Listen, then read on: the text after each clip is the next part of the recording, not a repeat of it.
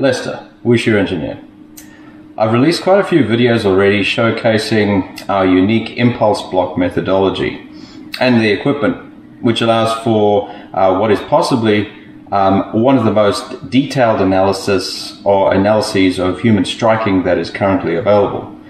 Using the full methodology along with the attendant measuring equipment allows us to determine impulse, numerically filtered impact force, impact duration, instantaneous impact velocity, kinetic energy of the impact, and the power of the impact. I encourage you to check out my other videos on the subject for more information and context. Using the simplest base impulse block approach, the method involves the calculation of impulse from the raw force time curve generated by a load cell.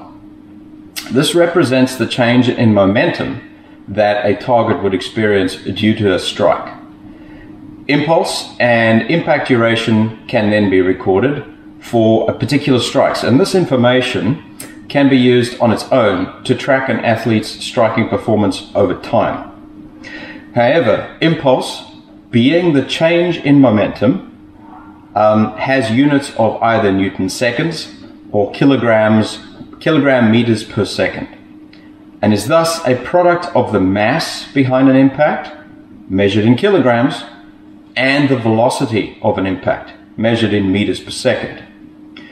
As such, if you have access to either the velocity or the mass of an impact, you can calculate the remaining unknown variable by dividing impulse by the known variable, whether that's velocity or the mass of the impact.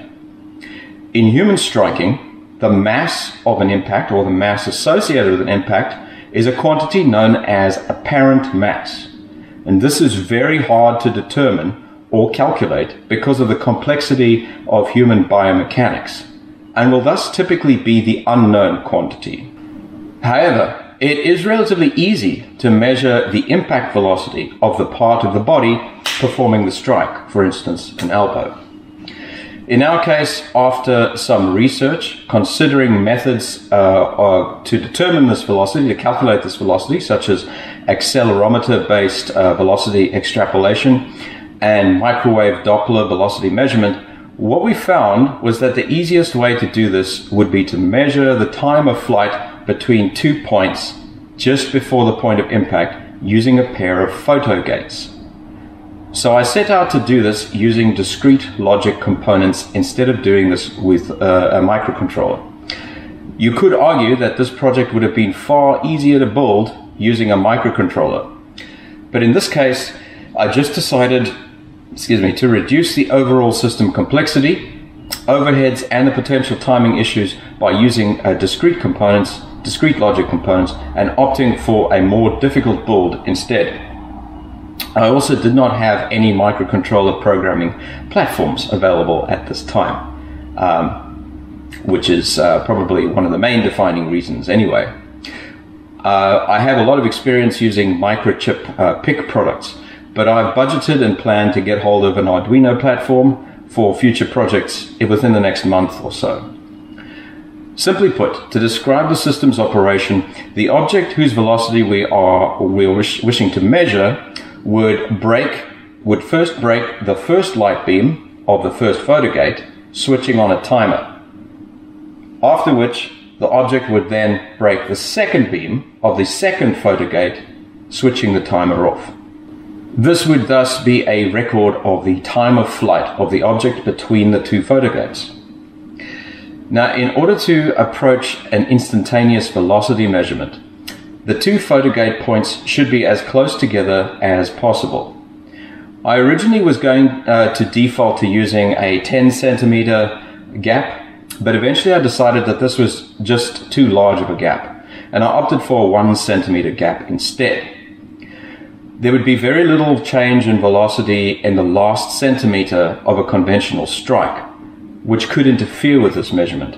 As such, this is a reasonable approximation of the instantaneous velocity of the impact.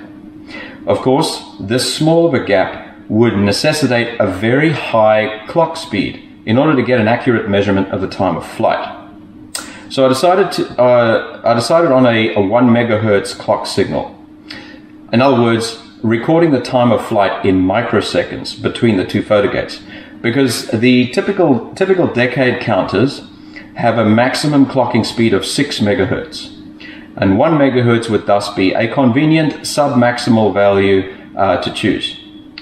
As a matter of interest, a 1 megahertz clock speed with a 10 centimeter gap would be sufficient to at least register a velocity of 100,000 meters per second, which is nearly 10 times the Earth's escape velocity. However, with a 1 centimeter gap, this is of course reduced. We have to satisfy ourselves with a system that may be able to register a speed of only 10,000 meters per second, which is just less than the Earth's escape velocity, or approximately 36,000 kilometers per hour. Note that I say register here and not measure, because these kinds of velocities may only register as a single count on the clock, not making the measurement very accurate or reliable. Needless to say that no human being outside of a comic book would be moving at these kinds of velocities. Well, at least not intentionally, in a state of good health, or with very long to live anyway. So the system is somewhat over-engineered. I like to live up to my catchphrase. There were quite a few problems encountered during the design and build, starting with the very first components ordered, the phototransistors and the infrared or IR diodes. The components that we opted for came as a pair, an IR diode and a paired phototransistor, with a supposed range in excess of 91 centimeters, according to the data sheet. This would have been perfect, actually, but the data sheet was not representative of reality. I think it was a beautiful lie.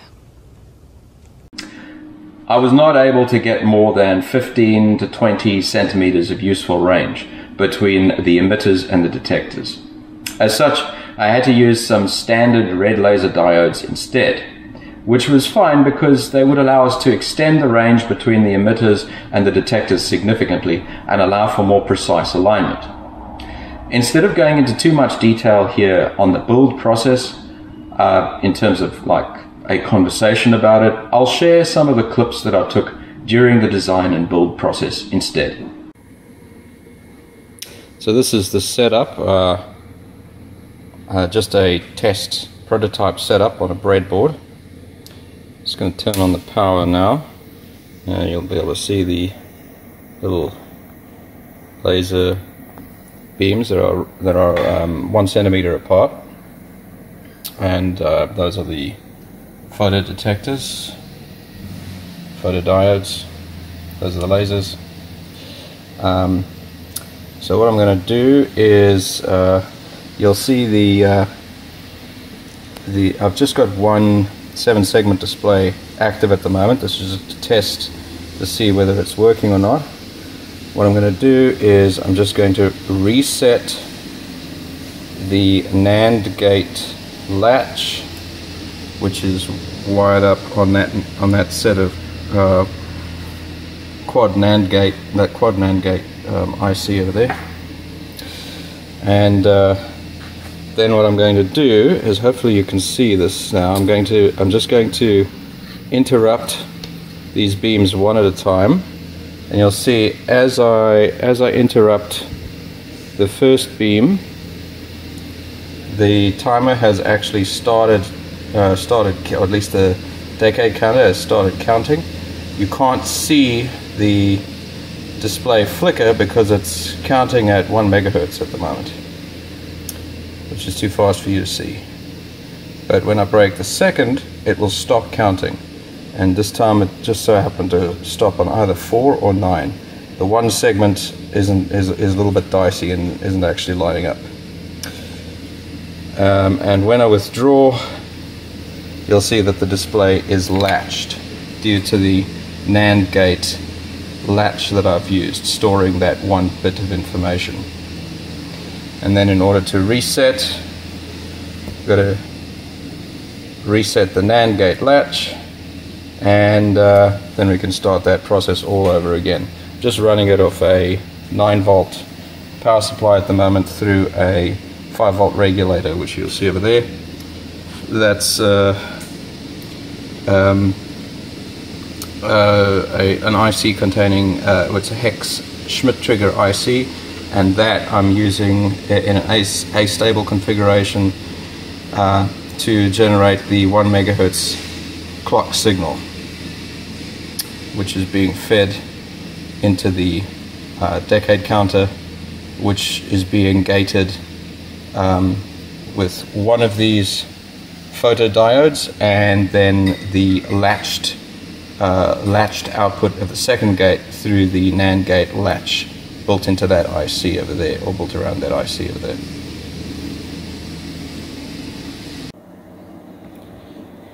So I've been burning the incense to appease the machine spirits, the machine god, and this is what the circuit looks like at the moment. Been doing a few tests and it seems to be operating as expected. So there are the lasers and the phototransistors, and if I'm just going to move this object across the beams rapidly, and you'll be able to see. I just so happen to have moved it across and gotten that particular count. So we can reset the circuit, reset that NAND gate, the NAND gate latch, say a couple of prayers to the machine spirits, and we'll do that again. And there we go. So in this case it's 8037. Of course this is being clocked at 1 megahertz, so essentially 1 million cycles per second. So there are many counts that occur in the short space of time that it takes me to move this object across the 1 centimeter gap between the two laser diodes and the two phototransistors. So here's the system as it is. There are a couple of problems with it at the moment.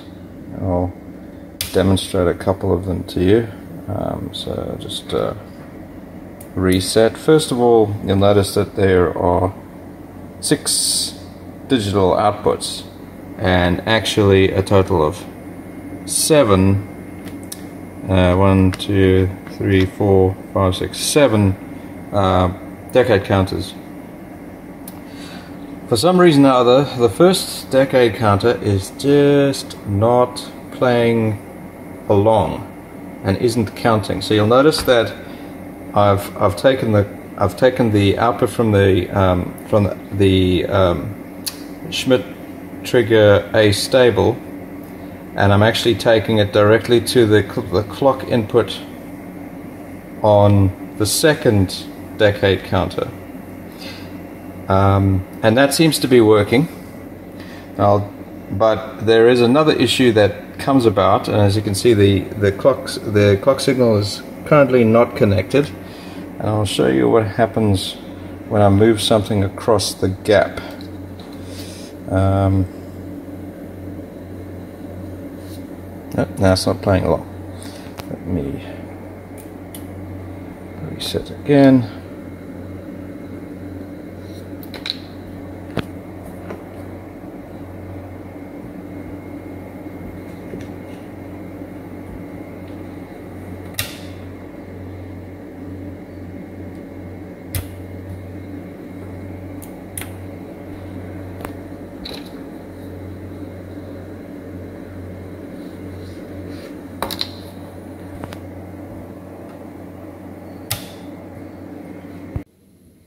Oh my goodness, this is driving me mental. So I think I've got it working a bit now. It's still unstable though, so there's an instability. It's not working all the time, but it's being a bit more consistent now. Hopefully it behaves itself so that I can show you what's going on. So I'll just turn on the power supply now, and just do a reset. So there are all of the counters, lasers are on, and I've got the oscilloscope on, so I can show you what the actual clock signal looks like. But let's have a look at driving it. So there we go. So it came on and recorded something. At time it was quite a slow movement. As you can see, it's latched onto that now, and in order for me to measure again, I'll have to reset all the clocks, reset the NAND gate latch, and then I'll just do it a little bit faster this time. Okay, so as you can see, the very last digit did not clock over. So I'm just going to reset, and I'm going to interrupt the first beam but not the second, so that as you can see, it's clocking its way through now. And I can show you what the clock pulse looks like. So there's the clock pulse on the oscilloscope. I've got it at 0.2 microseconds per division. So if you see, that's a total of 5 divisions, which is 1 microsecond for a full cycle. Obviously 1 megahertz. But anyway, just to show you what it looks like. Not the cleanest of signals, but there's a lot of kind of components in here, and so that the square wave is going to be affected in all kinds of weird and wonderful ways, and I'm not expert enough to track down all of that. Of course, a lot of it might even be affected by the circuit layout itself, because this is a fairly high frequency clocking signal. So, you know, there'll be inductance, and there'll be capacitance between tracks, which is going to affect the circuit to a certain extent. But at the very least, it is clocking. So now comes the really tricky part of transferring this into the circuit. Fortunately, I'm only using one NAND gate here. Sorry, I'm using a NAND gate there. And essentially what I'm doing, in order to make this function, what I've had to do is literally reconstruct the clock input of one of these counters. So I've got a NAND gate, because that's what I actually have on the board. I've got one spare NAND gate left on that chip, and I'm putting one of the existing signals from the circuit through a Schmitt trigger just to invert it, and then it's being combined in the NAND gate with the output from the 1 megahertz astable Schmitt trigger arrangement here, and that's producing an output which is going into the first of the counters. And so what happens is, when the logic decides that the gate has been interrupted, it allows the output from the astable to be seen by the counters. So yeah, what should have been a simple operation, controlling all of that using the clock inhibit, turned out to be a real problem, because every time I tried to affect, or at least try to trigger the inhibit signal, or take the inhibit signal from high to low, it would just, all of the counters would detect one clock signal, which put in that 11111, which stuffed up the count. So yeah, so I'm going to have to now transfer that onto the circuit. As I said, I've got one NAND gate left that I can use there, and I've got a couple of spare Schmidt triggers on that chip over there. So I'm going to have to transfer this, but you know, there's many a slip twixt the cup and the lip, and hopefully that goes according to plan, and I don't have to sit fiddling with this blimmin' circuit for much longer. Anyway.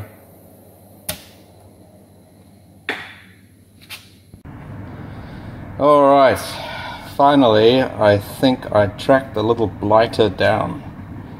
And the intermittent fault that I was getting, and the winner of the prize, is this dude right here. I think what might have happened when I was constructing the circuit, because I've actually got, you'll note that I have seven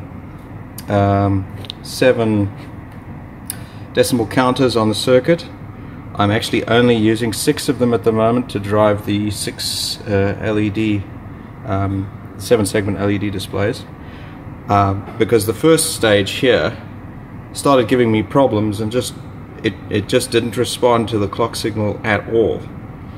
And of course, for any of you who know what development on breadboards is like, or on Veriboard as well, and you know, sort of building and prototyping, it's quite possible that I fried that poor chip.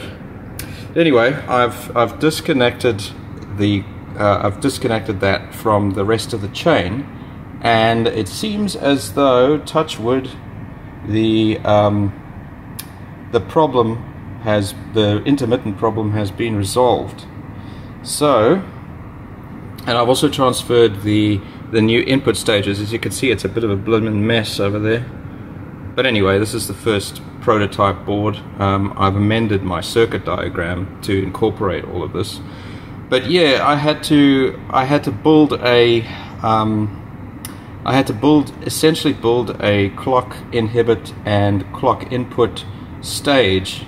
The stages that actually are supposed to be present in all of these decimal counters. I had to build it externally and feed that purely into the clock. So I'm gating the clock signal with my logic signal from the light, the photo transistors, and the NAND gate latch that's sort of remembering the state that they're in.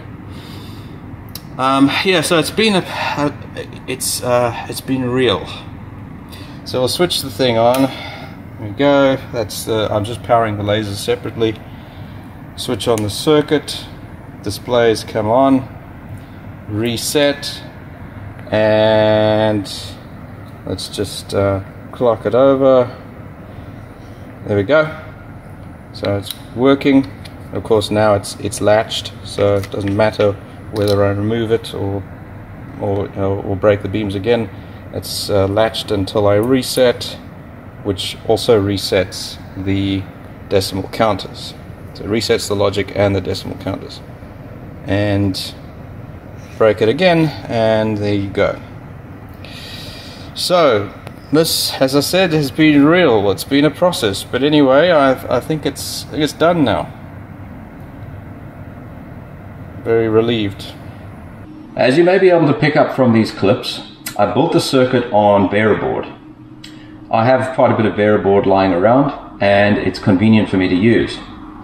With the complexity of this circuit, it would have been a pain in the aegis to design it without using a circuit design software package. I ended up using a software package called VeraRoot, which worked really well, and which allows you to design standard PCBs or convert them to Veriboard track layout. I'd strongly recommend the software package for the weekend tinkerer and prototyper who finds it easier to build on Veriboard than sending files away and waiting for PCBs to be printed, only to find that they made a bit of a stuff up in the design and have to start again. There are, of course, sources of error inherent in the system design, although they have been minimized as far as possible. One is the accuracy of the 1 centimeter gap between the two photo gates. This was kept as accurate as possible, although achieving a perfect 1 centimeter gap is difficult. Another potential significant source of error is variation in the spatial point at which the sensor registers that the light beam has been broken. A source of error that can safely be ignored due to the typical velocities being measured by the system is the small amount of lag in the circuit. After a fair amount of testing, adjustment, and calibration to account for and minimize these errors, I performed a final set of calibration drop tests, and this is what they looked like.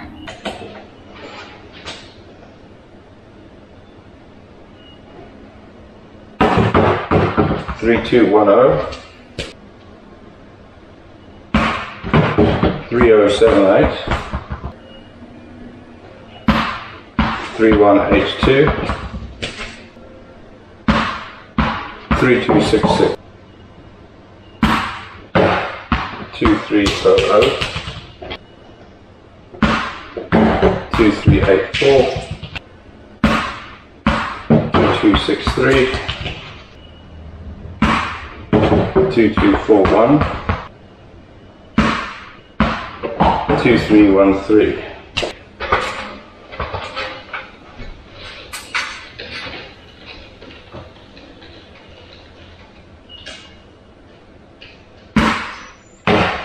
One 654, 1640,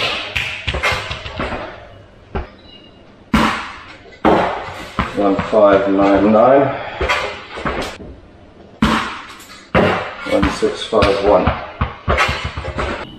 As you can see, the drop test measured results were pretty close to the expected velocity. Of course, I was just dropping the ball by hand using a laser level to get the required height.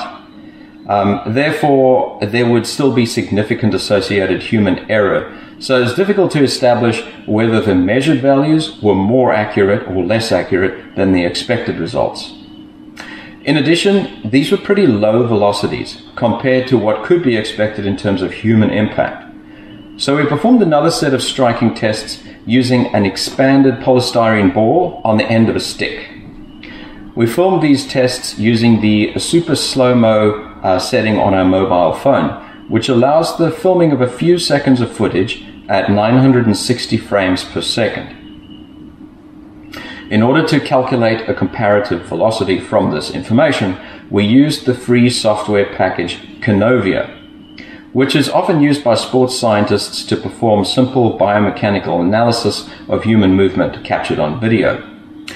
This is another software package that I would strongly recommend for those who are interested in some simplified motion capture analysis to track sports performance. In this case, we were able to use Canovia to track the polystyrene ball in the high-speed footage, and the Canovia software was able to provide a velocity measurement based on the movement and the video footage frame rate. This is what the tests look like with the high-speed footage as analyzed in the Canovia software shown in the inset screen. And go. Yep. 489.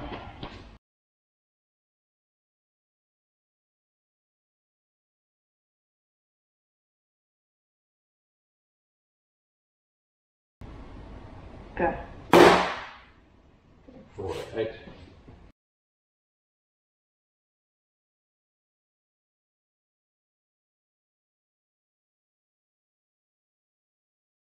Okay. 540.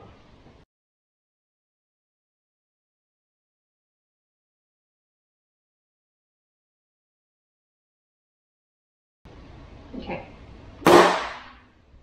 400.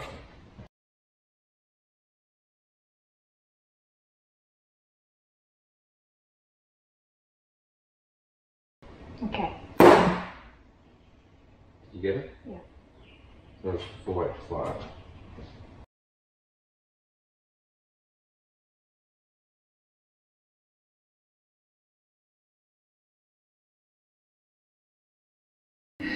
Because we did not have access to a higher speed camera, and with us only dealing with a couple of frames in which movement was recorded, there was a significant margin for error in the motion capture velocity measurements. However, the values were in good agreement with the velocities as measured using the laser photogate timer. I was actually very happy with these results and breathed a sigh of relief. The laser photogate timer was functioning as well as could be hoped for. At this point, we performed another set of tests, a set of additional tests as requested by a viewer in relation to my previous video on the nunchaku versus stick, during which I compared the impact velocity of a tennis ball on a string when using a single swing and after spinning the ball multiple times prior to impact. I first wanted to establish what the rotational speed of the ball was when I was just spinning it as fast as I could. So we took some super slow-mo footage of me swinging the tennis ball as fast as I could, and I got the Wushu scientist to run it through the Canovia software package. And this is what that test looked like. Okay, and go.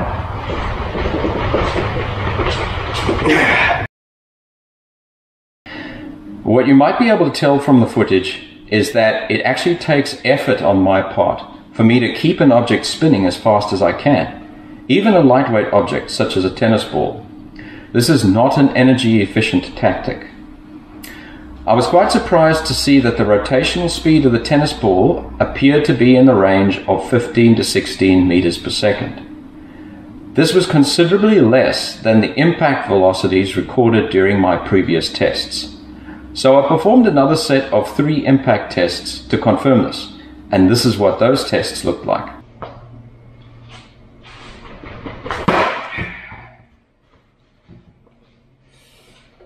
That's 591.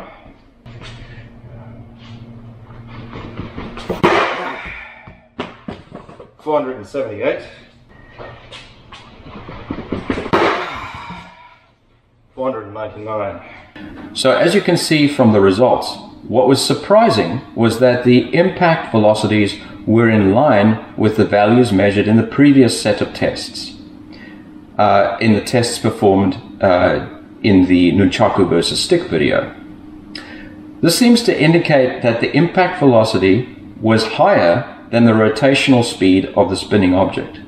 In other words, I was actually increasing the velocity of the spinning object during the moment of impact to attempt to bring it closer to the impact velocity that can be achieved from a single swing. It appears that this result may back up my statement from my previous set of tests in the nunchaku versus stick video that spinning movements do not add velocity to the final impact velocity of the spinning object over what can be achieved with a simple swing. My viewer also asked me to perform a spinning test in which I moved forward while performing the strike. And this is what those tests looked like.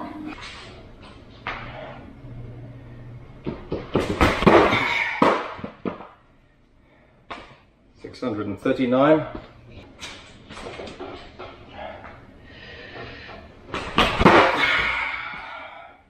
$645.